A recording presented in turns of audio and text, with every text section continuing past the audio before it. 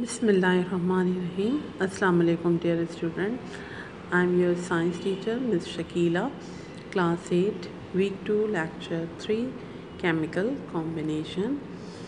Today we will discuss about the chemical reaction. Any change which alters the composition of a substance is a chemical change. In this type of change, one or more new substances are formed from the original substances. There are different types of the chemical reactions: decomposition reaction, addition reaction, single displacement reaction, double displacement reaction, and combustion reaction. First reaction is decomposition reaction. A reaction in which a chemical substance breaks down to form a more simpler substances is called a decomposition reaction. These reactions require some energy for decomposition. Calcium carbonate decomposes into calcium oxide and carbon dioxide in presence of heat. Similarly, potassium chloride on heating produces two simpler substances, potassium chloride and oxygen. Number 2, addition or combination reaction.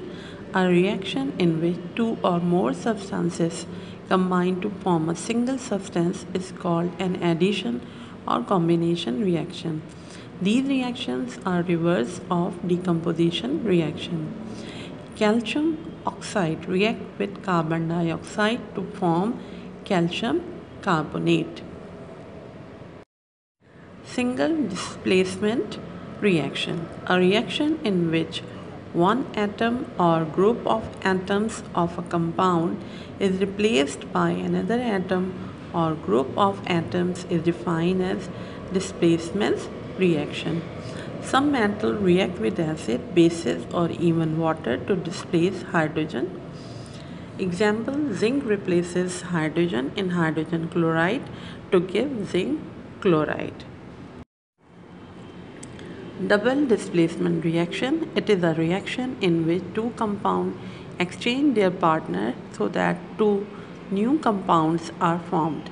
In double displacement reaction, usually there is an exchange of ionic radicals. Example: when sodium chloride is reacted with silver nitrate solution, they exchange their partner to form two different compounds, silver chloride and sodium nitrate. Number 5, combustion reaction.